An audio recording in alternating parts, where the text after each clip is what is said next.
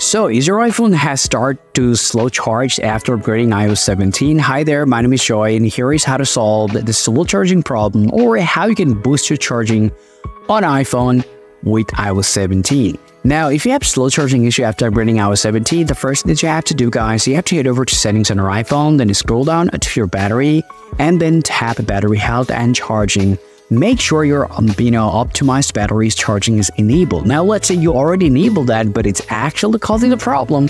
Then I would say disable that, turn it off, and charge your device now and check whether it is going to help you or not. Let's say you disable that, but it's not working, then follow the next process. The first thing is simply open up your settings, scroll down to general, scroll down here and tap background app refresh and select that, and make sure you're actually selecting off the background app refresh. Sometimes enabling the Wi-Fi and mobile data, like it runs in the background, it can actually make your device slow to get charged fast.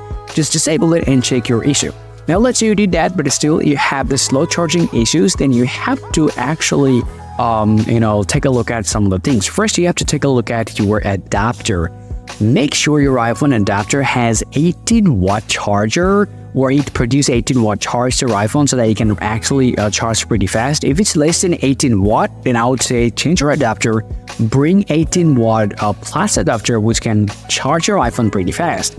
At the very same time, make sure your adapter is actually working fine. If it's not working fine, then it can produce charging slow, and eventually you can have the problem.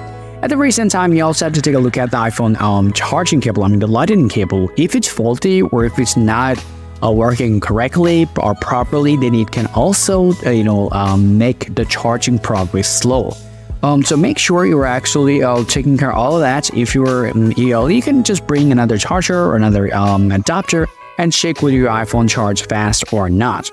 If you see still you have the same problem, just do the last two things. You can head over to settings on your iPhone, then you can head over to general and tap on software update and check if there's new software available or not. If you find any software available for your iPhone, please update it, and hopefully that can actually solve your problem.